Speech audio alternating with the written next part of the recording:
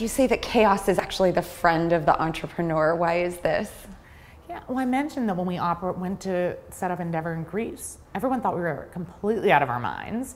And what we saw, which we've seen in Egypt after the revolution, we've seen in a number of contexts from Turkey to Brazil, and so after currencies devalue, is that the status quo is favored by stability. So if you're an oligopolist, you love stability. And if you're an entrepreneur, you're not getting very far when things are smooth.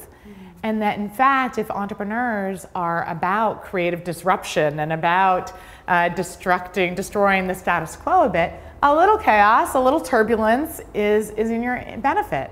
And I've come to think that in the US, we prize stability too much. And in fact, chaos is the friend of the entrepreneur. And this is true also not only in the macro sense, but in the micro sense.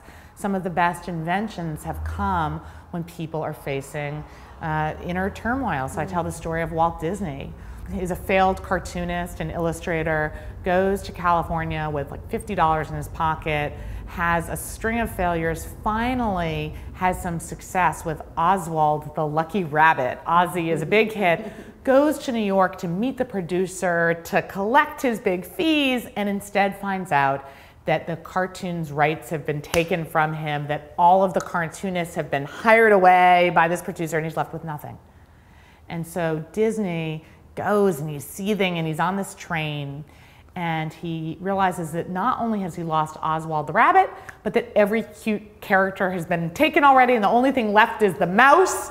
And you know where this is going, that on that train he starts sketching a mouse with velvet pants and buttons, and it becomes Mickey Mouse. And this was Walt Disney's moment of utter turmoil.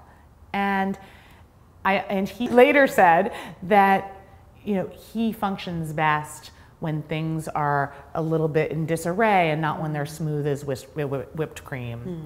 And what I tell entrepreneurs is, would you rather have Oswald the rabbit or Mickey Mouse?